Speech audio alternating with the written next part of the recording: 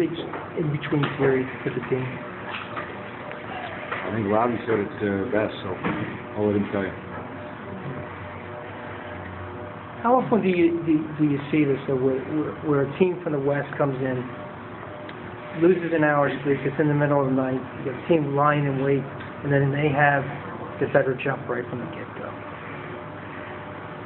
How often do I see that? It happens. But it's nobody's fault but our own. We obviously knew they got it late. We knew we needed to get off to a good start, deter them a little bit, and we didn't do that. They got off to a better start, came out skating and jumping, and got a quick lead, and they played tight defensively after that. How concerning is it in Game 7 that you don't have your skating legs?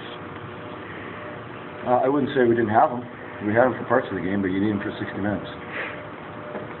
Do you think all the line changes could have anything to do with the slow start? It's got nothing to do with it.